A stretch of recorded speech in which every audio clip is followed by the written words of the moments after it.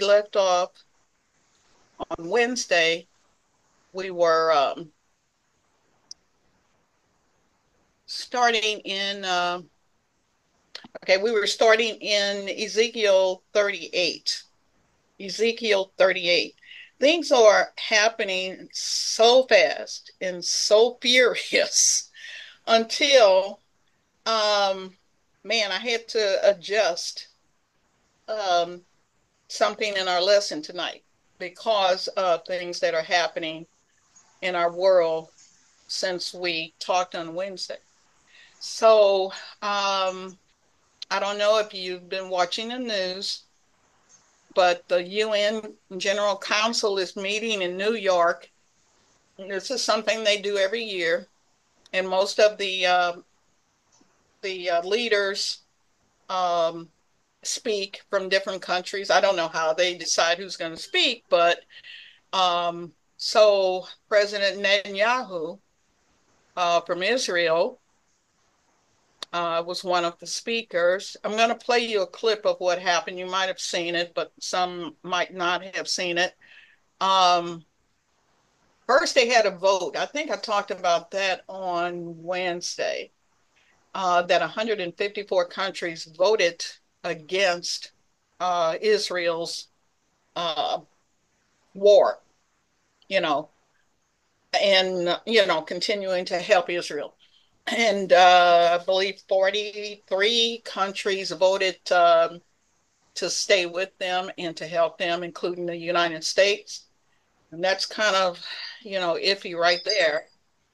But anyway, so this was the day that Netanyahu actually spoke there. And so I'm going to play you a clip of what happened.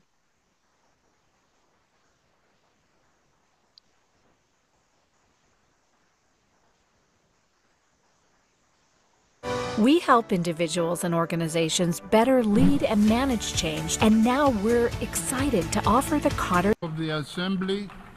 I wish to thank the Prime Minister of the Islamic Republic of Pakistan.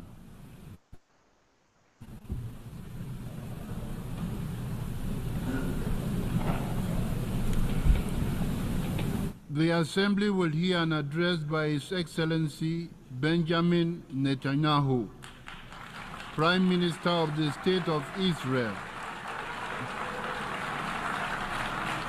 I request protocol to escort His Excellency and invite him to address the Assembly.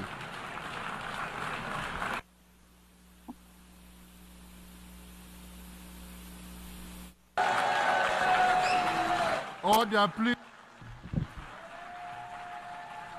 Ladies and gentlemen, order.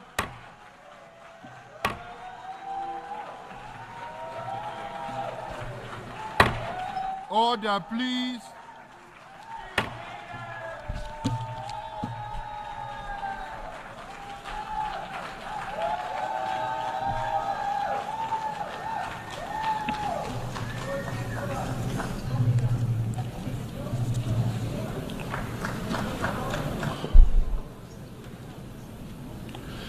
Mr. President, ladies and gentlemen, I didn't intend to come here this year. My country is at war, fighting for its life.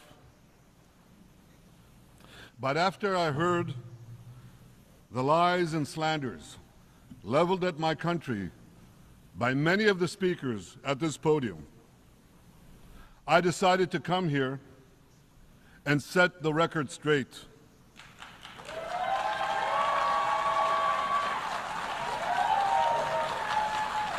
I decided to come here to speak for my people, to speak for my country, to speak for the truth.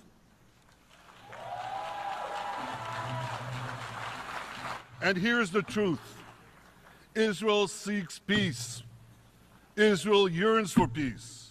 Israel has made peace and will make peace again.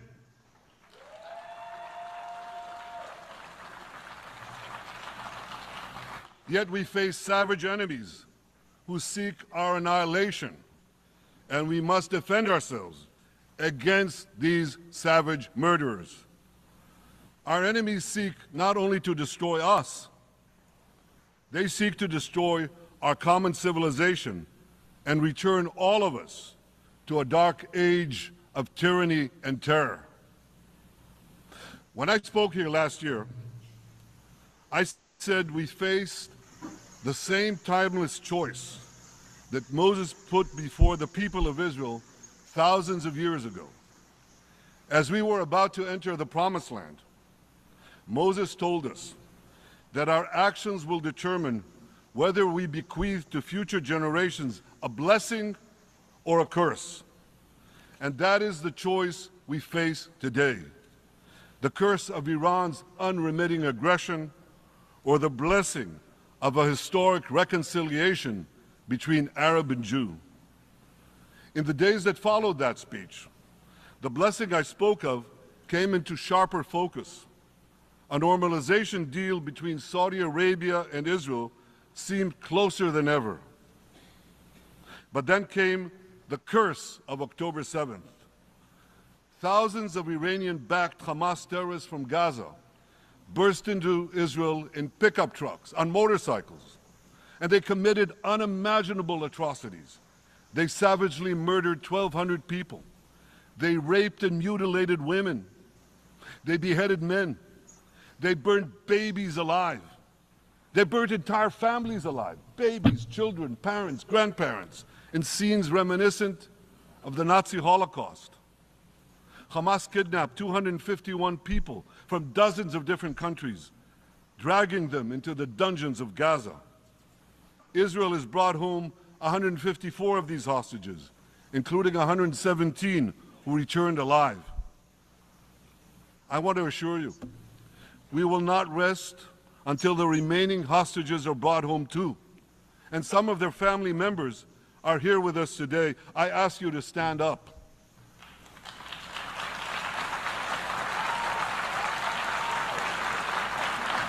With us is Eli Stevie, whose son Idan was abducted from the Nova Music Festival. That was his crime. A music festival. Okay, I'm going to stop it right there. The speech went on for a little while longer, but as you can see, at the very beginning, the people walked out. I request protocol to escort His Excellency and invite him to address the Assembly.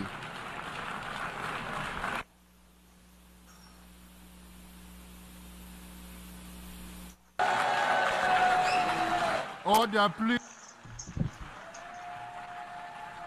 Ladies and gentlemen, order.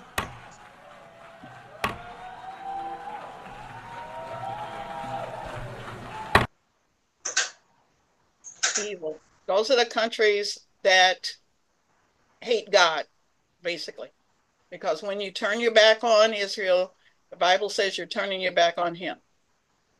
So that's what happened today. Now, also what happened today, as Netanyahu was speaking,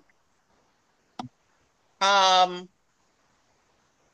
home, they were attacking Hezbollah strongholds, and they believed that, I think I had mentioned Hassan Nasrallah, who is the head of head of Hezbollah.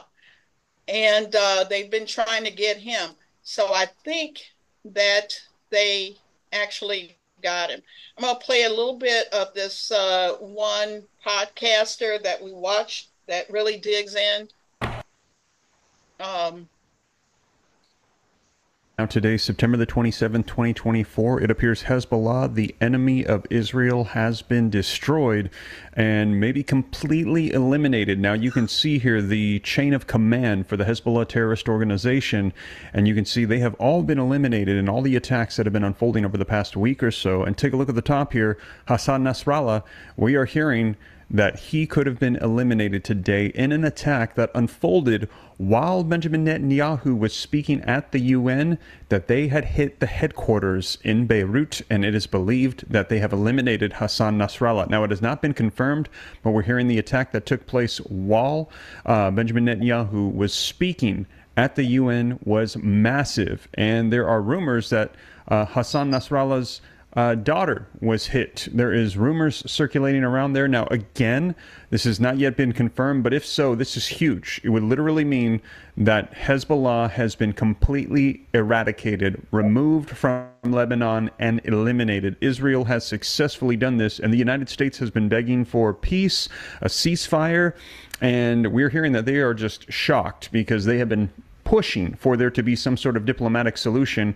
We heard it had gone beyond the point of return, and that the United States was just hoping that maybe Israel would hit Hezbollah so hard that they would come to some sort of an agreement. But now we're hearing there could be full and complete elimination of Hezbollah now. This is huge breaking news coming out, and it unfolded while Benjamin Netanyahu was speaking at the UN. We're hearing that moments before he went on to speak before the UN, they had approved the attack and the hit to get them while he was speaking. Now, I'm going to be sharing with you the video footage coming out from Fox News so that way you can see it for yourself. And in addition to that, take a look at these headlines coming out, you guys. Israel says that it struck Hezbollah's headquarters as huge explosions rocked Beirut. There's video footage and photos coming out all over social media. Earlier today, Hebrew media is now reporting growing Israeli assessment that Nasrallah, he has been eliminated in Beirut. And again, not confirmed. We're hearing back and forth that he could be alive, he could not be alive. But this coming out today, September the 27th. Now, once we have confirmation for sure, I will let you know, because if he is no longer alive, it means Hezbollah as a whole is pretty much eliminated. Now, Iran, though, is having an emergency meeting as a result of what's unfolding. Middle East Crisis Live. Iran says Israeli strike in Beirut now changes the rules of the game as Israel braces for potential retaliation as a result of what has unfolded. Israel says that it carried out multiple strikes on Hezbollah's main military headquarters in Beirut suburbs. Nasrallah's condition is unclear. Like, again, as I'm telling you, they're not sure if he has been completely eliminated or if he is alive. We're hearing that he was in the headquarters. So the question is he alive and injured, or has he been eliminated? Now, this comes as I mentioned, Iran, they're saying, is meeting, discussing what the next steps are. Take a look at this. Netanyahu, at that UN speech, addressed Iran directly and said, if you strike us, we will strike you. Now, keep in mind that while he was giving this speech, he knew that the orders had already been issued for them to strike Beirut and to try to eliminate Hezbollah. And he said, with respect to Hezbollah, he charged that it was the quintessential terror organization of the world, or in the world. Okay. Praise the Lord. So I just wanted to catch you up with what went on just today at the UN with Netanyahu's speech, where they disrespectfully got up in mass and walked out as he was talking, and then also what was going on at the same time. So it's getting very serious, and you know that Iran will probably plan some type of a retaliation, but God is on their side, and God is always going to protect Israel. So you can count on that. Any questions or comments, or did anyone see that or hear about that today? I didn't see it. Okay, you didn't see it. Okay. I did, I'm it's the first part of The speech. his speech, and I also saw where it hit Hezbollah, Okay. Lebanon, where Right. is Hezbollah, In Beirut. Beirut. Yeah, that's where the headquarters for Hassan Nasrallah. He's the one that you see, the older guy. Well, he's really not that old. They say he's really aged since this. He's in his 60s. I thought he was older than that, but they said he's really aged over the last couple of years with all of this going on. So But anyway, they think they might have got him. They destroyed 6 buildings where he is known to have his offices and his residence and places like that, and they are flattened. So unless he was out of the country or somewhere else, he's in that building. So we'll see. We'll see. But I wanted to get you kind of caught up on that. Any questions on that at all? Anybody? Okay. Well, we're going to go ahead and continue in I'll turn it down. chapter. Okay. Let me. So this will be part two. Why? Okay, if you guys can put your mute on, please. Okay, so this will be part two of our study of Ezekiel 38, 39. And these 2 chapters speak of how the enemies of Israel gather to attack what they think is a defenseless Israel. Isn't it strange that we're looking at things, we're looking at prophecy happening? You know what I mean? This is what we know and call the War of Armageddon, which is the final war, which precedes, I have to move this thing out of my way, which precedes the second coming of Jesus Christ. So Ezekiel 38, 39 speaks of this final war with the enemies of God. Now, let me skip forward to the new stuff. Now today's Okay. So we're going to start in verses 14 through 23. Pastor Sam, you want to read that, please? Pastor Sam, are you there? Yes. Okay. Okay. God's judgment and intervention. Therefore, son of man, prophesy and say to God, thus says the Lord God, on that day when my people Israel dwell safely, will you not know it? Then you will come from your place out of the far north, you and many people with you, and all of them riding on horses, a great company and a mighty army. Okay, we're going to stop there. Look at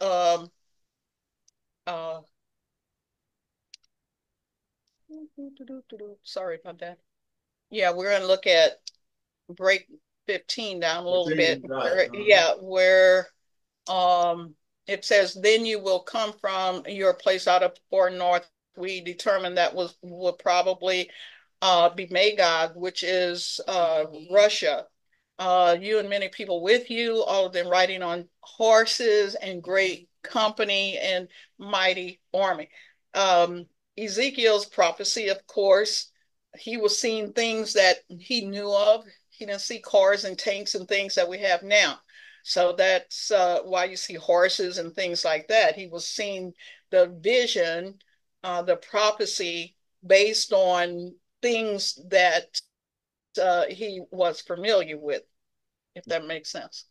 Well, so, 14, could I come in on 14? Because it says when Israel is dwelling in safety. Because we know it ain't going to happen now with the war going on, because they're in great harm right now. So it's going to be after, the War of Armageddon, right? Right. For the War of Armageddon will be after this war that we're having now, what some people refer to as the Great Northern War. The free is war. over, and Israel is dwelling in safety, thinking that they're safety. And then what they Okay.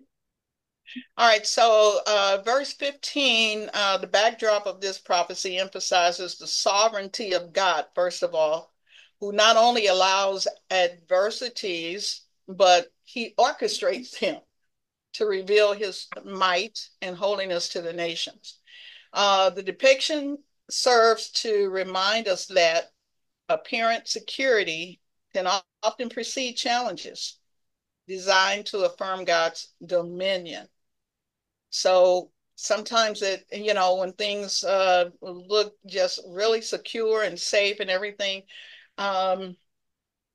and things can proceed, challenges can come that God has actually allowed or designed.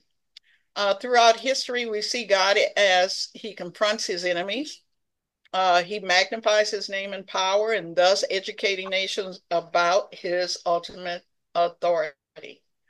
Um, the enemy thinks, sees an opportunity as the people are living in peace. The land is unwalled, no bars, no gates, they think they can just go in there and take over. Okay. Okay, go ahead, Pastor Sam. I just want to get Verse that. 16, you will come up against my people Israel like a cloud to cover the land. It will be in the latter days that I will bring you against my land, so that the nations may know me when I am power in you, O God, before their eyes. Thus says the Lord God, are you he of whom I have spoken in former days by my servants, the prophets of Israel, who prophesied for years in those days that I will bring you against them? Okay, let me just the bold print that I have, I will bring you against my land. God is saying this is a prophecy of God through Ezekiel. He's telling them, I will bring you against my land. This is something that God is orchestrating. So that, for what reason? So that the nations may know me. So after this, and we know that the Hebrews will be offered that final um, decision to accept Jesus Christ at the end, and he's hoping uh, that they will accept Jesus Christ at the end. We talked a little bit about that before. Mm-hmm. Okay, so God is very impressed with the wealth of Israel, which draws them into battle. Yeah, we can go back to 12. Well, see if I can go back there.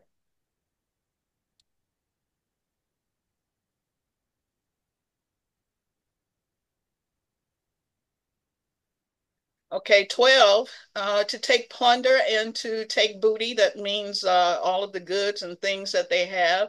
To stretch out your hand against the waste places that are, again, inhabited, and against a people gathered from the nations who have acquired livestock and goods, who dwell in the midst of the land.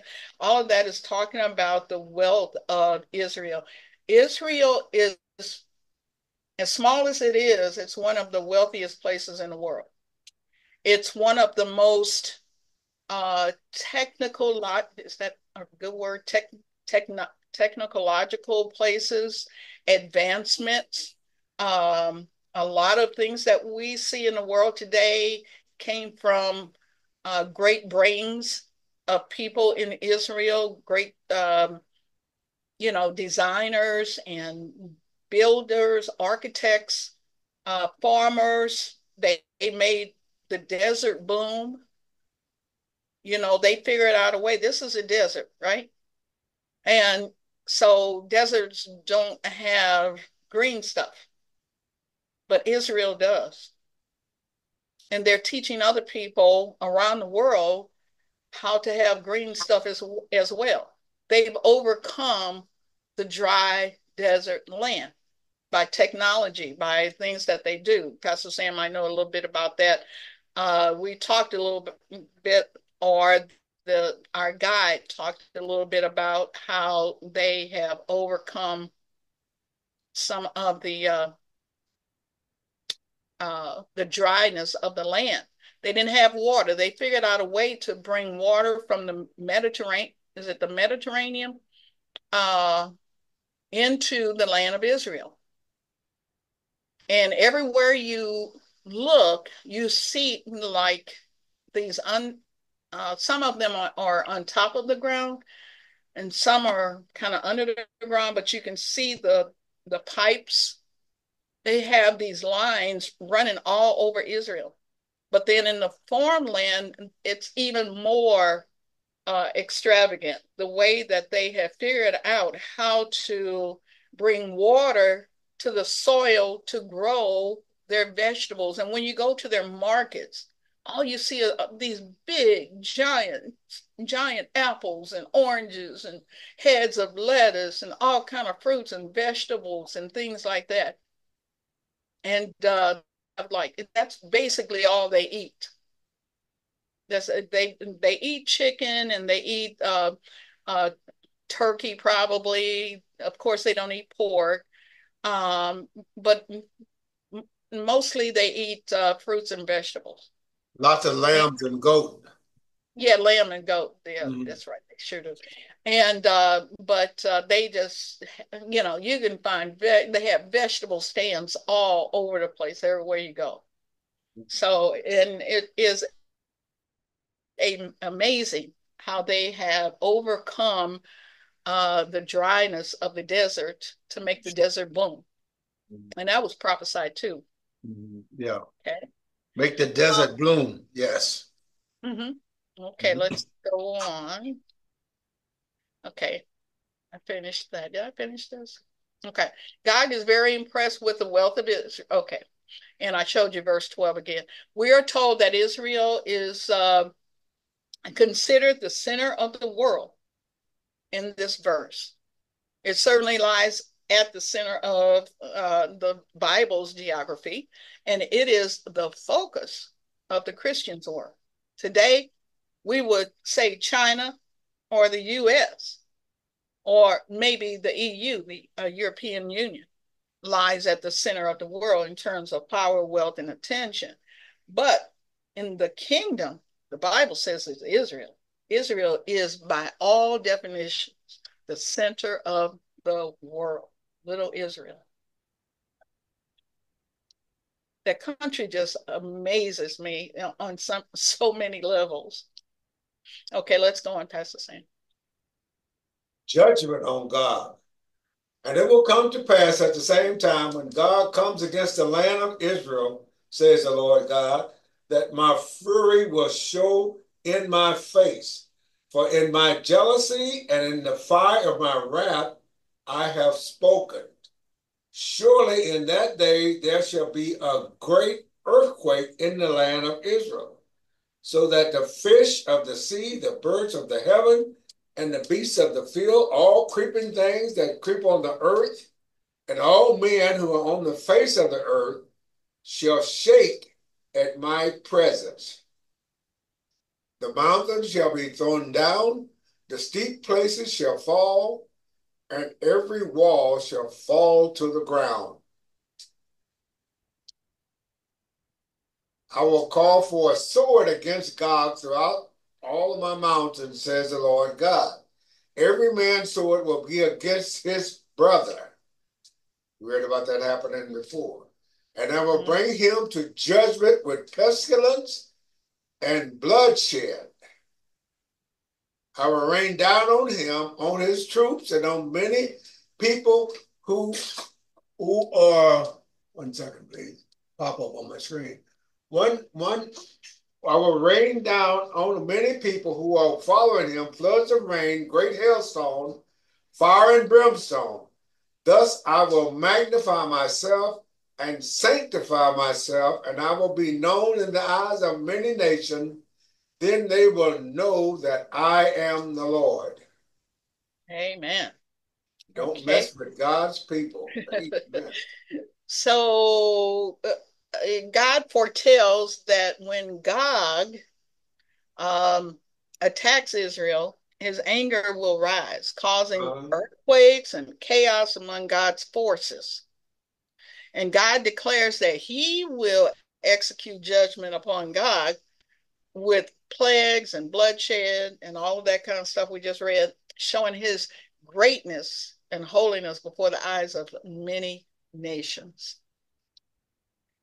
With a coalition army surrounding Israel and with no hope in sight for the nation of Israel, Yahweh, the God of Israel, will act.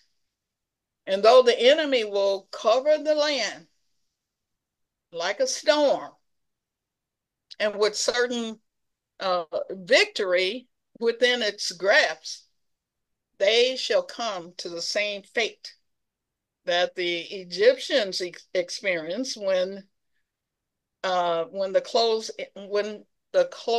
in when they closed in on Israel at the Red Sea. I don't know what I think I meant they. Right. And the As the scripture, drowned right? Egyptian soldiers, yes. As the scripture says, behold, he who keeps Israel will neither what slumber nor sleep. So just like the Egyptians, Pharaoh's army, we know the story. They're in Magog, Gog and Magog. Their end will be basically the same. Yes. Basically the same. And you have the soldiers, I like that. You have the soldiers turn against each other and start killing each other. Right. The soldiers from Egypt, Russia, China, whoever chooses, Iran, all the soldiers that'll be on Israeli soil then. We saw that area when we was in Israel, the Battle of Armageddon area. Remember we looked over that hill? Yep. And that was such a sight to see, and that's my imagination was just thinking about that battle when I was looking over there. And you could see the soldiers get confused, like when I think it was Gideon, another couple other wars when God had them do a couple of times that attack of happened. Israel. Yes. And so you can kind of get an idea of the coalition from even today. All of those nations, all of those people that walked out of that UN meeting, yes, are enemies of Israel and basically enemies of the U.S. For the life of me, I think I said this Wednesday, I cannot understand why they are still in the UN, especially the United States.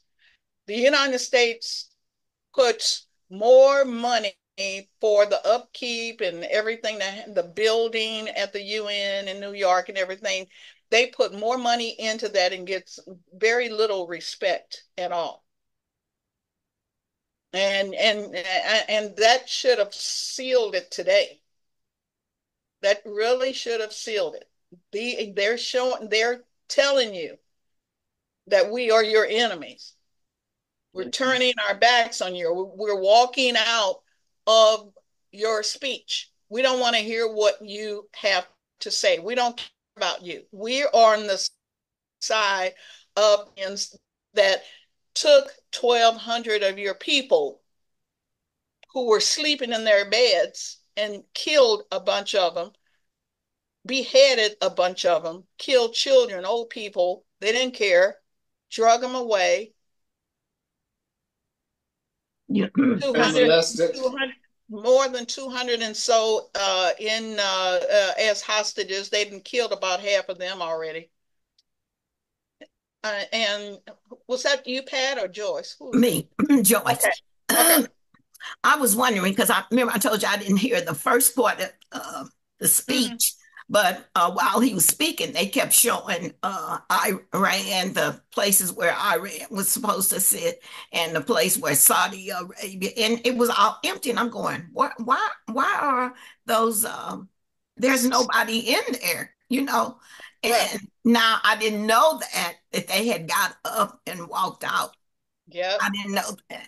When they called him up there, and the person walked him out, they got up. It was orchestrated. Yeah, I didn't see that part, and that's the part I missed. That because I was wondering why, and they kept showing it. I was listening to I think CBN. Yeah, it was orchestrated because Pastor Sam noticed. He said, "Look at all of them. They're getting up and they're going towards the back. They want to make a statement, and we're walking out together. They didn't go like at different doors, out different ways. They got up and they did it together." They wanted to interrupt his entrance when he came on. The moderator kept trying to get order. It's supposed to be order all the time, and they wouldn't even pay the moderator any attention. Now, that's a good statement you made, Pastor Yvonne. After you find out what countries got up and walked out of the office, then you have all the countries of the nations that's going to be attacking Well, we Israel. know that's probably the 154 that voted against the day. Mm-hmm. That's probably who it was. I'm sure they'll, some kind of list of who they were will come out, but it's probably going to be the same ones that voted against in that vote that we talked about on Wednesday. Yeah, but that was a bold statement today to get up and interrupt the United Nations Oh yeah, meetings. that To get very up and walk disrespectful. out, during the meeting. Right. Yeah, that was very disrespectful. But there's one thing you can say about Israel's leadership. Um, Benjamin Netanyahu. He does not bow to anybody. Exactly. He is his own man. He is determined. He's not soft. He doesn't waver.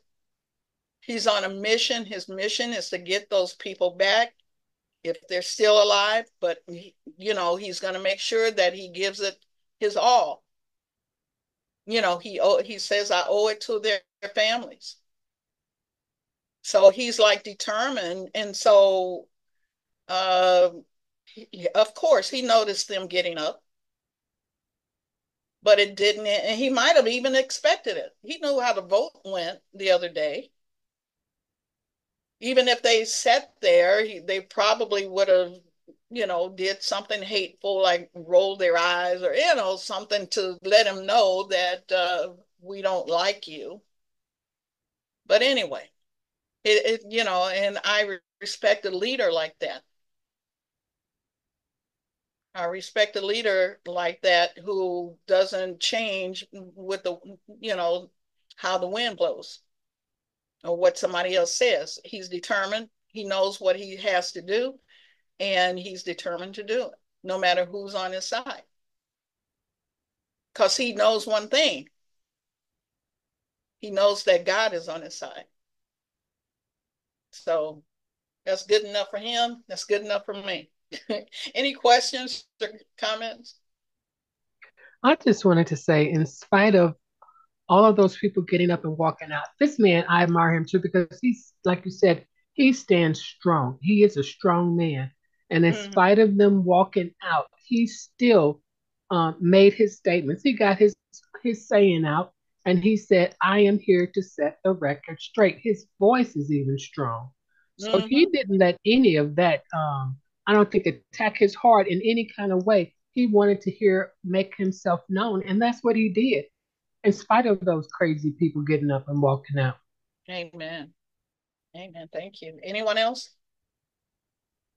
Okay. All right. So, still talking about that section we read. Ezekiel foresaw four different ways by which the invading Magog army will be defeated. A great earthquake will hit the land. Panic will seize the invading armies, and every man's sword will be against his brother. We just talked about that. Pestilence will break out upon the invading armies. And finally, fire, brimstone, and hail will rain down upon them from on high. The result of this supernatural destruction of the invading army will be so amazing that people will be left with no other explanation but that the God of Israel has done this. An earthquake doesn't normally occur right at the very point when an army is about to attack another. Fire and brimstone doesn't just fall from the sky.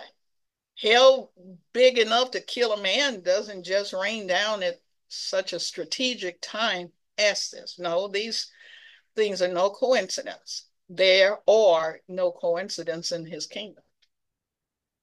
It's orchestrated by God. That's why I say we got to be on the right side of history and the right side with God.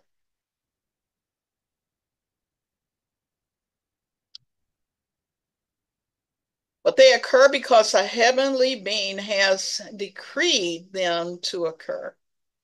Even the nations watching on to see the destruction of Israel will have to acknowledge this. God's summary of the results of this destruction are this: I will magnify myself, sanctify myself, and make myself known in the sight of many nations, and they will know that I am the Lord. They will know. Reminds me of the scripture, every knee will bow. You know, every knee will bow. You can bow under your own power, or you can bow under his power. God will be glorified and sanctified. Sanctified simply means to be set apart as the true God in the sight of the nations due to this miraculous event. So Psalm 121, 4-8. Pastor Sam, would you read that? Yes. Behold, he who keeps Israel shall neither slumber nor sleep. The Lord is your keeper. Amen. The Lord is your shade at your right hand. Yeah. The sun shall not strike you by day, nor the moon by night. The Lord shall preserve you from all evil. He shall preserve your soul. The Lord shall preserve your going out and your coming in from this time forth, even forevermore. I love that chapter, that scripture, Psalm 121. You know, he who keeps Israel shall neither slumber or sleep. He's your keeper. He's your shade at your right hand. The sun is not going to bother you, nor the moon. He's going to protect us. I wanted to end 38 with that. We're getting ready to go into 39. And but I just love that scripture, and I thought that would make a beautiful ending to that chapter. So Ezekiel 39, remember we're doing 38 and 39. Will America soon abandon Israel and the Jewish people? What do you think? What do you all think? From what you've seen on the news, from what you've read in the Bible, where do you think America is fitting into this as far as Israel is concerned? Anybody want to comment? Well, America, it's not mentioned by name in the prophecy at all, like we have talked about before. Will they abandon Israel? Will they abandon Israel? They are not really a friend. See, I look at people as a friend who will be there with me all the time, every time I am needed. But half the country now has already, in their mindset, abandoned Israel. Will the leadership abandon Israel? Not if the right people in office, they will not abandon Israel. Yeah. Okay. All right. Anyone else? How do you think this is not going? Well, we know how it's going to ultimately end, but in the, let's say, the near future, how do you think America and Israel's relationship is going to go? Will it get better or will it get worse? I mean, I this think is this I is think it just depends on who's in office, as Pastor Sam says, because right now America is not standing with Israel. Right. right. So to me, it depends on what whoever it is that gets in the office depends on the continued relationship or non-relationship with Israel. Right. And Miss Kamala has made it very known Oh yes. where she stands. Yeah, that's what I was thinking too. When Whoever. they So, was telling, let me say this, when they was telling Israel to stop the war, when they were ending the war, that was kind of halfway abandoning Israel. They did not need to stop. They need to go ahead on and finish the fight. mhm. Finish taking out the enemy. When you got your enemy on the ropes, You don't stop and let him regroup and come back and fight you again. And that's what America is constantly telling them. This well, first of all, uh, Israel is not the one that started this. Right. So they're always telling Israel, go to the table and talk. They don't want to talk, not Israel, Hezbollah and Hamas and Iran. They don't want to talk. They don't want to talk, but the emphasis is always put on Israel. Try to make peace with them. Try to do, and that's why Netanyahu said, "I'm here to set the record straight. We're not backing down. We're on a mission." They came in and disrupted the lives of all of these people who were minding their own business, going to work and taking care of their family just like everybody else. And Israel was taking care of the people in that town where the enemies came from. Oh, and speaking of that, you Mm-hmm. know, speaking of taking care of them,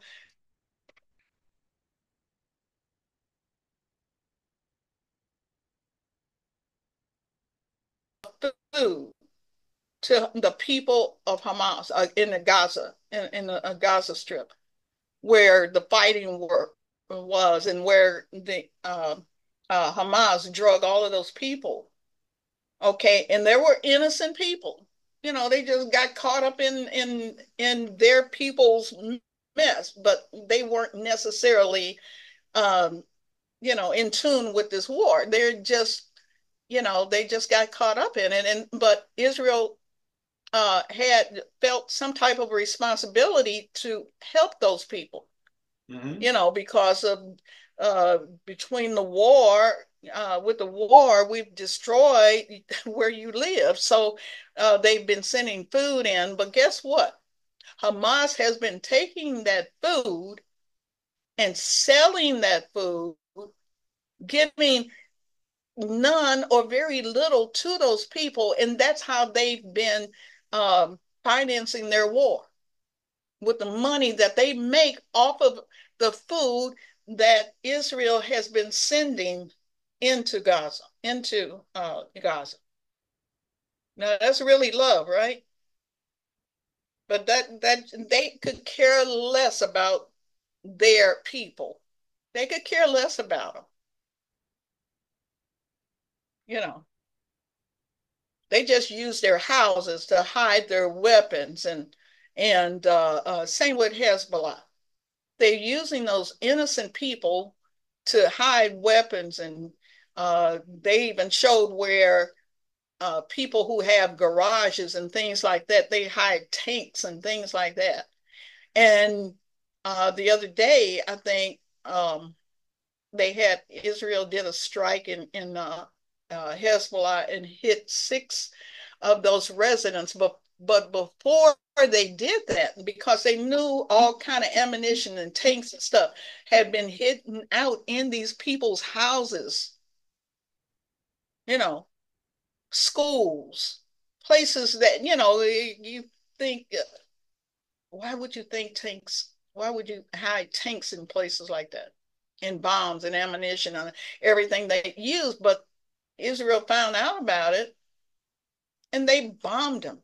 But first, before they did that, they sent out all kind of warnings. Get out, get out. We're going to do, they told the people what they're going to do. So Israel was caring about the people that their own people didn't care about. They told them, we're getting ready to take down the places that have been known to house, these weapons and tanks and everything. So get out of the way. Go south, you know, go south, and until this is over. So they tried to get the people out, but they bombed them. They flattened those places. So anyway, um, Ezekiel 39. Okay, so we saw in the first study of Gog and Magog invasion that the Bible predicts an end time alliance between Russia, Iran, Turkey, along with some other countries, that will come against Israel in the last days leading up to the return of Jesus. As they cover the land like a storm, it will look like a sure thing when for the invading forces. A sure thing, that is until God steps in.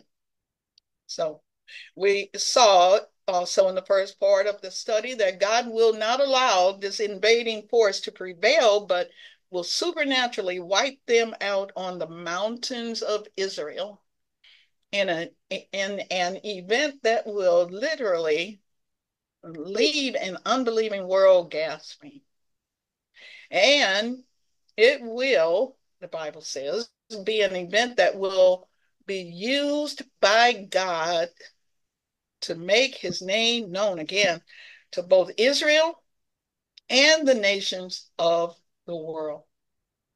The world will finally know that he is God. He's going to make his name great, and people will know and they will bow. So chapter 39 basically expands on his defeat at the War of Armageddon. Two other scriptures, Revelation 16 through 21, and also 19, 17 through 21 are very important, in this study. We're going to take a look at these to go along with chapter 39 of Ezekiel. So, Pastor Sam, would you read these for us, Revelation 16? Yes. And they gathered them together to a place to call in Hebrew, it's called Armageddon. Seventh bowl, the earth utterly shaken. Then the seventh angel poured out his bowl unto the air, and a loud voice came out of the temple of heaven from the throne, saying, It is done. And there were noises and thundering and lightning, and there was a great earthquake, such a mighty and great earthquake as had not occurred since man was on the earth. Wow, that's going to be an earthquake. Yeah. Mm-hmm. Now the great city was divided into three parts, and the cities of the nations fell. And great Babylon was remembered before God to give her the cup of the wine of the fierceness of his wrath. Then every island fled away, and the mountains were not found. And great hail from heaven fell upon men. I read this, I can imagine. Each hailstone about the weight of a talent. Men blasphemed God because of the plague of the hail, since that plague was exceedingly great. And then Revelation 19. Okay. Then I saw an angel standing in the sun, and he cried with a loud voice, saying to all the birds that flew in the midst of the heaven, Come and gather together for the supper of the great God, that you may eat the flesh of kings, the flesh of captains, the flesh of mighty men, the flesh of horses and those who sit on them, and the flesh of all the people, free and slave, both small and great. And I saw the beast, the king of the earth, and the armies gathered together to make war against him who sat on the horse and against his army. And the beast was captured, and with him the false prophet who worked signs in his presence, by which he deceived those who received the mark of the beast and those who worshiped his image. A little bit more. And I saw, okay. These two were cast alive into the lake of fire burning with brimstone. And the rest were killed with the sword which proceeded from the mouth of him who sat on the horse. And all the birds were filled with their flesh. Okay, so those two chapters, 16, 19, talk specifically about the war of Armageddon, how it would go down, how it will end. I mean, it's just terrible. It's just terrible. Pastor Sam, you had mentioned the talent of the hailstones. The weight Uh-huh. of the talent is about 100, I think it's 129 pounds or something like that. So each hailstone weighed about 129 pounds. And so fire and brimstone and um, it's just going to be terrible. But that's the final war. And the final war, we did see that area Right. where the war of Armageddon will be fought and in Israel. So it was just amazing to stand there and look over there in that area that is going to be where this final battle will go down. So, with that in mind, uh, we'll go into chapter 39 of Ezekiel. Okay, I'll give your mouth a rest, Pastor. Ezekiel I can 30. read. I love this anyway. Okay, And okay. Ezekiel 39:1. And you, son of man, prophesy against God and say, Thus says the Lord God. Behold, I am against you, O God, the prince of Rosh, Balak, and Tubal, and I will turn you around and lead you on, bring you up from the far north, like Pastor Yvonne said, that part of Russia, and bring you against the mountains of Israel. Then I will knock the bow out of your hand and cause the arrows to fall out of your right hand.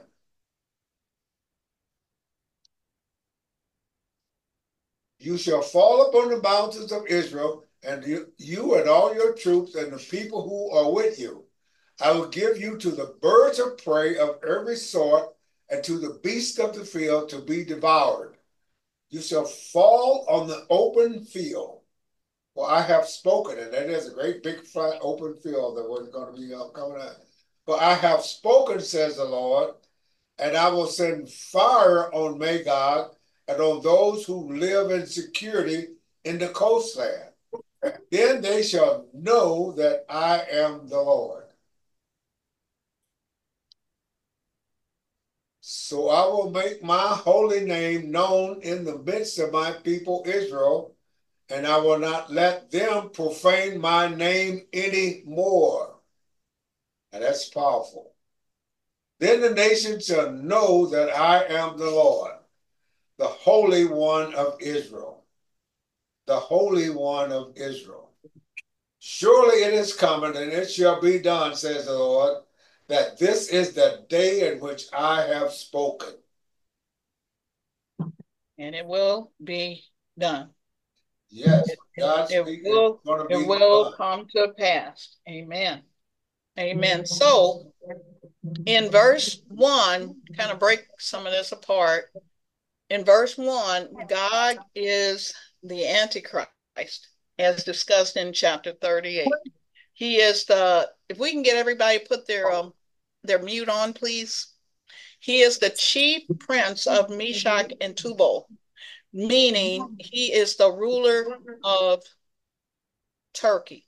Turkey, yes.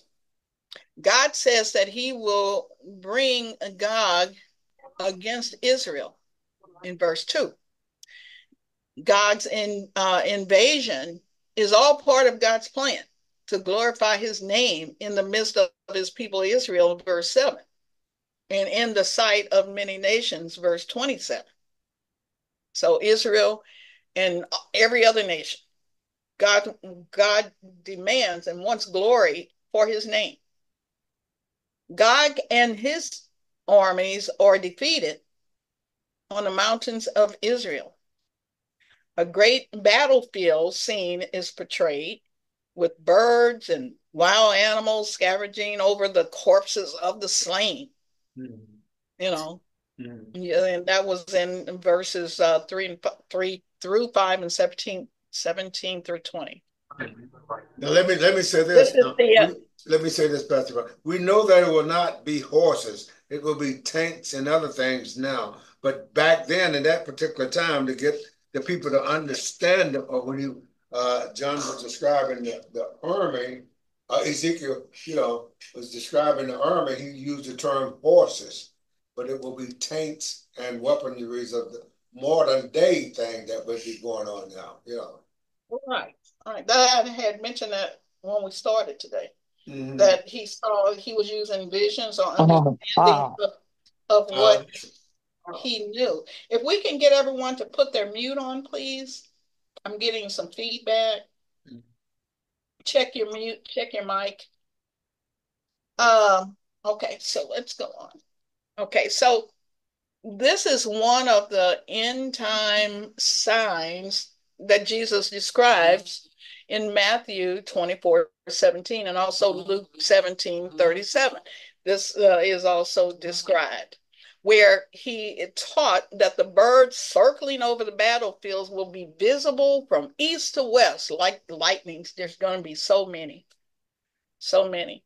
Some of these things that we read about that's going to happen during the War of Armageddon, in the end times. We've never seen any of these things before. So sometimes it's hard to wrap our minds around it, you know, and as disturbing as these scenes seem, they're real and they're going to happen, and God has left his word here to let us know. And with that in mind, if I know all of these things are going to happen and I want to be, safe in the arms of Jesus Christ whenever this happens, because evil will be destroyed. And evil represents everything and everybody who does not follow the Lord Jesus Christ. Simple as that. We talk about that all the time. You're either on his side or you're not. There's no middle ground. So I believe all of this time that God has allowed his people to ponder for us to study and seeing things progress in prophecy as we saw them today and what's going on. Keep your eyes on Israel. Keep your eyes on Israel. That's for our learning. That's for our benefit. That's why, we have his word still, you know. So God will then punish Magog, which is Turkey, with fire. And that was in verse 6. The nations will know that Jesus is the Lord, the Holy One of Israel, in verse 7, and also in Philippians 2:9-11. It speaks of that. It is the day that God has spoken of. In other words, the day of the Lord, or the day of wrath, that many of the prophets spoke about, mentioned in verse 8. Okay, let's go and read a little bit more. 39. Okay. Then those who dwell in the cities of Israel will go out and set on fire and burn the weapons, both the shields and the bucklers, the bows and the arrows, the javelins and the spears. They will make fires with them for 7 years. They will not take wood from the field nor cut down any of the forest, because they will make fire with the weapons. Then they will plunder those who plundered them and pillage those who pillaged them, says the Lord God.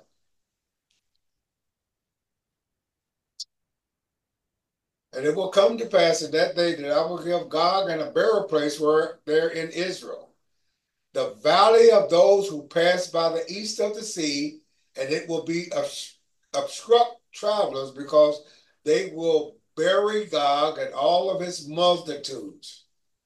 Therefore, they will call it the Valley of God, Haman God. For 7 months, the house of Israel will bury them in order to cleanse the land. Indeed, all the people of the land will be burying, and they will gain renown for it on the day that I am glorified, says the Lord God. For 7 months, the house of Israel will be burying their enemy. 7 months. That's a long time. Well, if it's a million-man army, if Russia and China get together, it'll be over a million-man army, and Iran and Egypt and Turkey and all the other armies that will be attacking Israel. Yeah. Just imagine that they'll start killing each other, if like the other scriptures that we talked about. So just imagine the amount of bodies that will be out there in that area. Now, it looked big when you started looking over it, but when you put 3 or 4 million soldiers out there, so it's going to be covered with blood. Okay, verse 14. 14, and they will set apart men regularly employed with the help of a search party to pass through the land and bury those bodies remaining on the ground in order to cleanse it. And at the end of 7 months, they will make a search. The search party will pass through the land, and when everyone sees the man's bone, he will set up a marker by it until the burier have buried it in the valley of Haman Gog. The name of the city will also be Hamona. Thus they shall cleanse the land. Wow. All right, so the discarded weapons of Gog's army will be so numerous that Israel will use them as fuel for 7 years after the battle. In verse 9 and 10. So it's likely that the Great Tribulation will leave the earth's infrastructure in such a state of ruin that things will be quite basic at the beginning of the millennium. The burning of the weapons also indicate that Israel will be at peace and no longer face any ongoing military threat. Weapons will no longer be needed.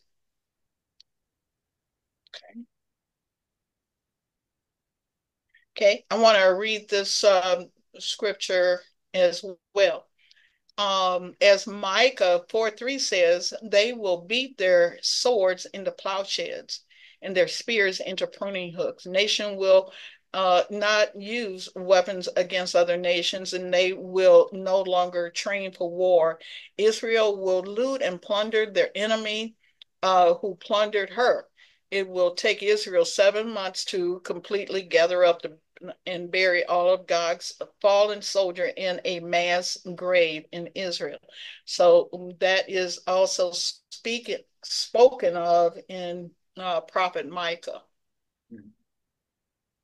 Now let me comment on that one. What they could do is take all the tanks and the metal and make, the trucks, the tanks, and all the other weaponry and stuff, the guns, and melt it down in a steel factory and make farming equipment out of it. Mm-hmm. Maybe that's what they're doing. I mean, but he was back then, they couldn't envision tanks and trucks and armor. So they was just using what they had there. Exactly. Okay, Ezekiel 30, triumphant. You're right. Mm-hmm. The triumphant festival. And as for you, son of man, thus says the Lord God, speak to every sort of bird and to every beast of the field. Assemble yourselves and come, gather together from all sides to my sacrificial meal, which I have sacrificed for you, a great sacrificial meal on the mountains of Israel, that you may eat the flesh and drink the blood.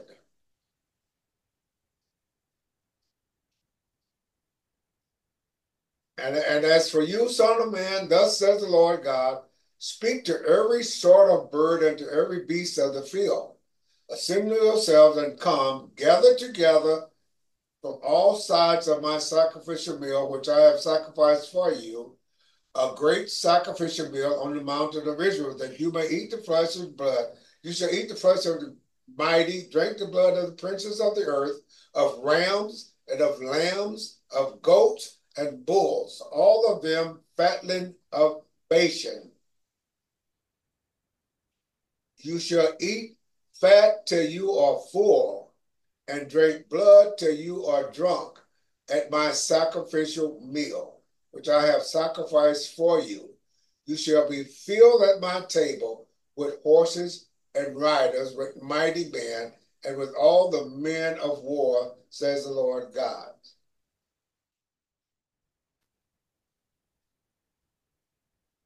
Okay. You want me to read a little bit? Yes, go ahead. Got you reading. Okay. Israel restored to the land. I will set my glory among the nations. All the nations shall see my judgment, which I have executed in my hand, which I have laid on them. So the house of Israel shall know that I am the Lord their God from that day forward. The Gentiles shall know that the house of Israel went into captivity for their iniquity, because they were unfaithful to me. Therefore, I hid my face from them. I gave them into the hands of their enemy. I gave them into the hands of their enemy. And they all fell by the sword. So, according to their uncleanness and according to their transgressions, I have dealt with them and hidden my face from them. So, verses 17 through 20 are an invitation to the birds and the wild animals to come and to feast on the flesh and the blood of the warriors and the princes of the earth. And this invitation is repeated. Also, we read that Revelation 19, 17 through 18, which is another strong clue that God's war is in the Great Tribulation, and his defeat is at Armageddon. So Jesus also alluded to these verses in Matthew 24:28, placing it in context with his second coming. All of that comes together. I know some of this is, you're trying to pull it all together, but I'll kind of wrap it up.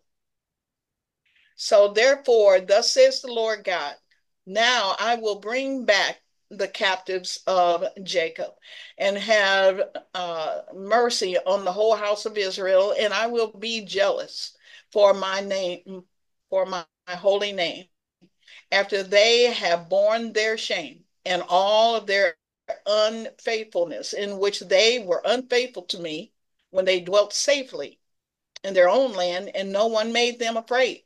When I have brought them back from the peoples and gathered them out of their enemies' land, and I am hallowed in them in the sight of many nations, then they shall know that I am the Lord their God, who sent them into captivity among the nations, but also brought them back to their land and left none of them captive any longer.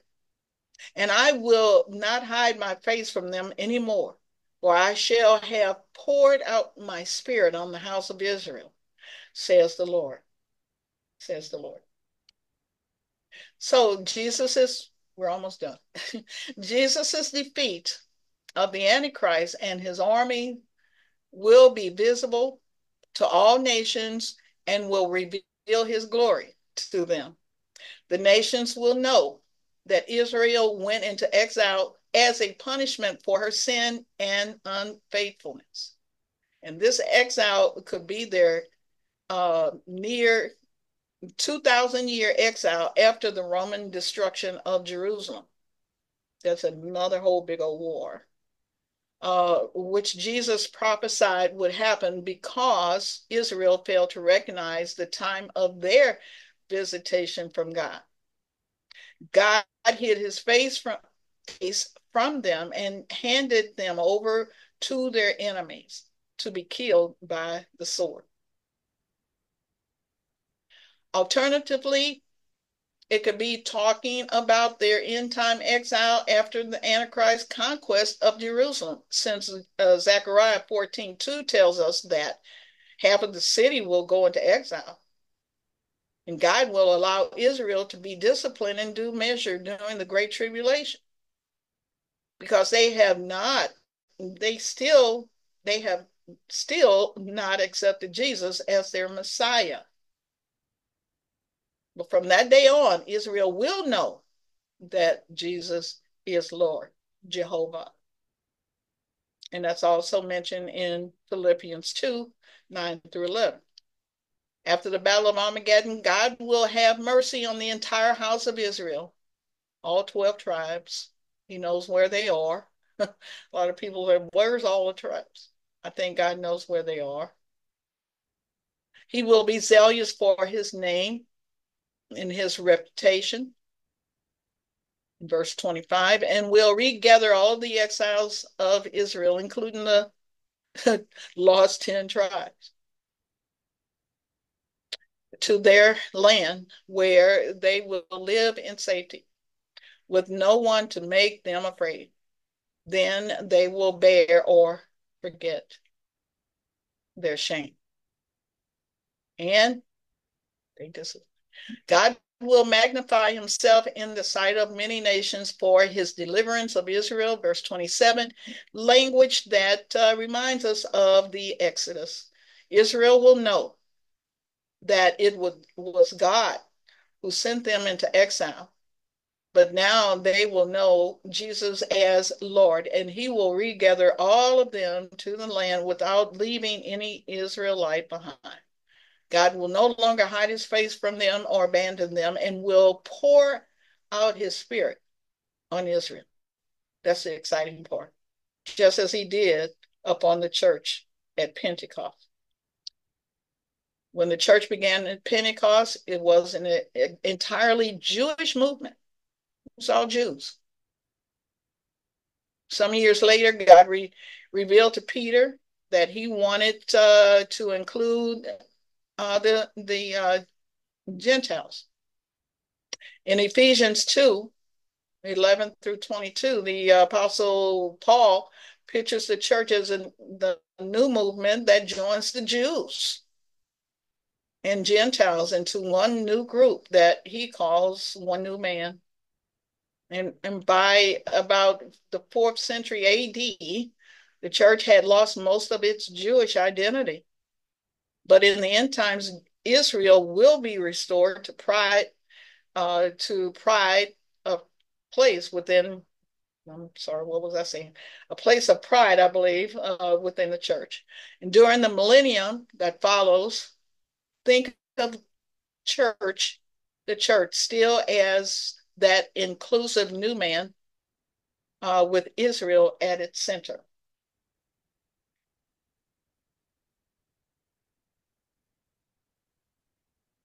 Two more little ones. Okay. In the end times, Jesus will restore not only the Jews, but all 12 tribes of Israel. He will confirm the new covenant with the whole nation of Israel, as in Jeremiah 31:33. But I will make a new covenant with the whole nation of Israel after I plant them back in the land, says the Lord. I will put my law within them and write it on their hearts and minds. I will be their God and they will be my people. That's what he's always wanted. If you notice the theme of what we've been talking about for these 2 lessons is God always wanted to be restored to his people and his people restored to him. Even to the causing of a war, or causing of people to come against him just so he could show his glory in that war. We might not understand that, or we might say, well, I wouldn't do that. But God knows what it takes for his people to get a message to them, help them to understand who he is, and they will at the end. Okay, and so at that point, the whole nation of Israel will include all 12 tribes. A lot of people think 10 of the tribes are lost for some reason. All 12 tribes of Israel plus the Gentiles. It is the one new man, which the New Testament calls what? The church. Church. Amen. So, like I said, the whole thing is, when you read 38, 39, when you read a Revelation beginning in verse 13 all the way to 19, and even, Revelation 22, you get all the way Revelation 22, where it talks about the new heaven and the new earth. All this, God is trying to pull his people into a position where his name will be glorified, that they will live um, the way that he's been wanting them to live the whole time. And he will separate the good from the bad, or the evil from the good. And that's talked about in Revelation, of course. Um, in Revelation 3, 1, 2, and 3, where he talks to the churches through Apostle John. And he warns them of things that they have to get rid of, have to devour themselves of, and you know, part of his kingdom. And that thread from Genesis 1:1 to Revelation 22:21, all through the Bible, is Jesus. All through the Bible is, having faith in Jesus, coming to Jesus, and God's name being glorified in everything.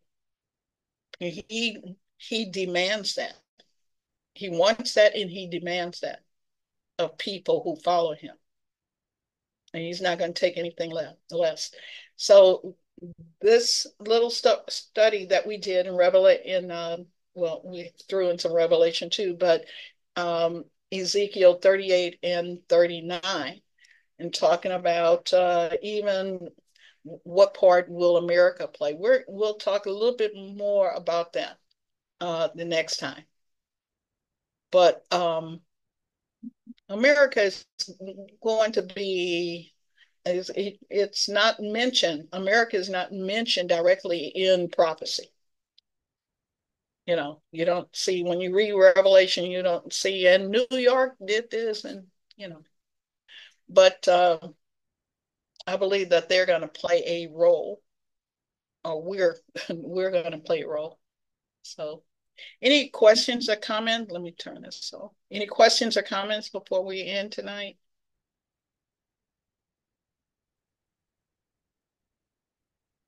Either y'all understood well or didn't understand a thing.